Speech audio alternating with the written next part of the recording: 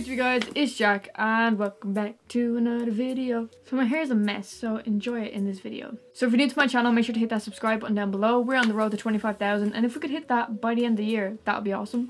Also, if you enjoy Q&As, because this is what this video is, make sure to give this video a big thumbs up. Let's see if we can smash 327 likes. So I have this new setup. I don't know if you noticed or not, probably did because we've moved. So this is the other part of my room. I think I'm gonna film from like here from now on because I've got my light box, which has no batteries yet.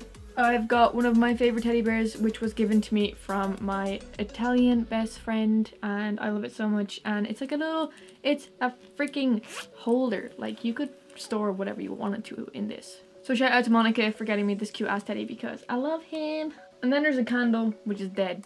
So yeah, I'll probably light the candle, make it look aesthetic in the next video. So it's day 4 of my 7-day streak, and I think I'm doing alright. It's already nearly 9 o'clock, so I keep filming too late. That's why the videos are up so late, but I hope you enjoyed this little Q&A. So if you don't follow me on social media, make sure you do. The links are in the description down below for my Instagram, my Twitter, my Snapchat, all that jazz. So make sure you follow me to keep updated on my life. But now it's time to answer some questions. So yeah, let's go. So I asked you guys to send me them on Snapchat and Instagram, so I'm gonna check Snapchat first. So Ruby asked, how much would it mean to meet your idol? So today I got some of the biggest news I've ever gotten in my life, and that may seem dramatic to some of you, but to me it is one of the biggest parts of the I found out that in like 1 week I'm going to be meeting Miles McKenna, also known as Miles Chronicles, on YouTube. I've been watching him for like 4 or 5 years, so the fact that I get to meet him and just kind of have a chat and a hug and a picture, it's going to be so cool. So that's going to mean the world to me. So roll on Saturday because I'm so hyped for that. Oh my god. Stephanie asked, who's your favorite singer? And my favorite singer is Camila Cabello. I stan Camila so much. So Camila, if you ever watch any of my videos, I love you. Keep it going. Abby asked if you could have any job, what would it be? And it would be a director and a videographer because I love making films and directing them and stuff like that. So yeah, probably photographer, videographer, or director because they all just kind of fit into each other. Holly asked, if you had a goal in life, what would it be and why? My main goal in life is just to make people happy. I think that's about it. I just like making people happy, and YouTube helps me do that. So yeah, this is my goal. I'm kind of living my goal. Georgie asked, how has your day been? My day has been really good, thank you. I'm still working my ass off with this project, but it should be announced soon, so stay put for that. This question comes from my friend Charlie, and he said smash or pass, so smash, Charlie.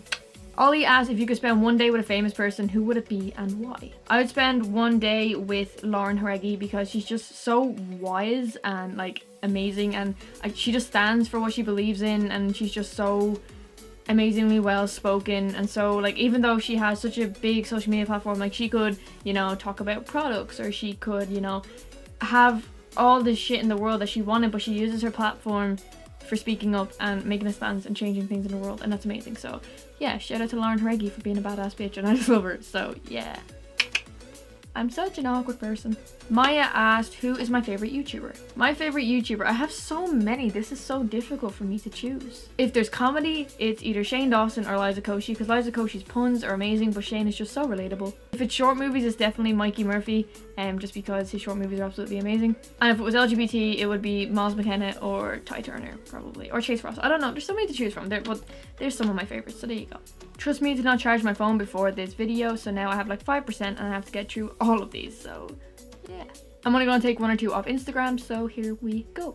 Roy Soares says, if you could choose your life, would you change your experiences or would you keep it the same? I'd keep it the same because everything happens for a reason, and we go through different things to experience different emotions and different feelings and to kind of grow as a person. So if I hadn't gone through everything that I have gone through, I wouldn't be the person I am today, or I could be a totally big asshole, even though I'm quite a dickhead.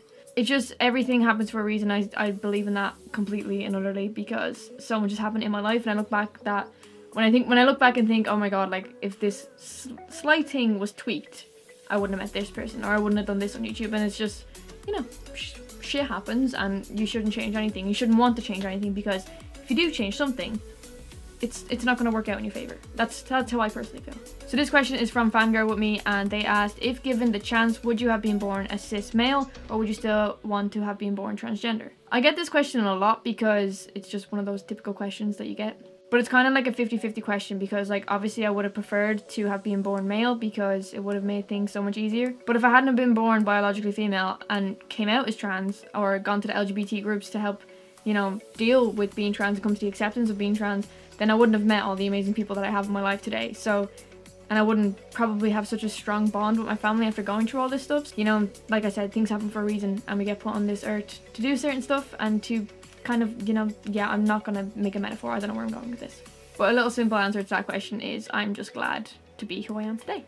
And last question comes from Neve Massey, and she asks, what's one thing you wish you could tell your younger self? I wish I could tell that little dweeb of a boy that it was gonna be okay, chill out, you're gonna go through a really rough patch, but you're gonna get through it. And life isn't as easy as people make it out in the books, as in you're gonna find somebody, you're gonna get married, you're gonna do this, you're gonna do that.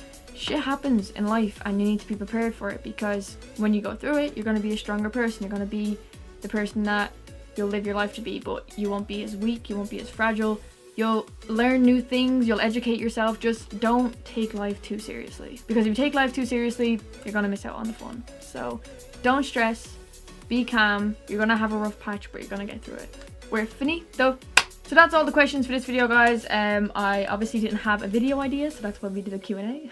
Like I said at the beginning, if you enjoyed it, make sure to give it a big thumbs up. Let's see if we can get that 327 likes. I think that was the number, I'm not sure. And if you enjoy my content and want to see more, make sure you subscribe and hit the notification button so you can be notified when I post a video. But so much is going to change so soon, guys, and I'm so excited, and it's all for the better, I promise. But yeah, a lot of things are changing in my life and I'm really happy about it, so stay tuned for that. And as usual, I love you all so much and hope you had a trans-tastic day, or a cis-tastic day, or a you-tastic day.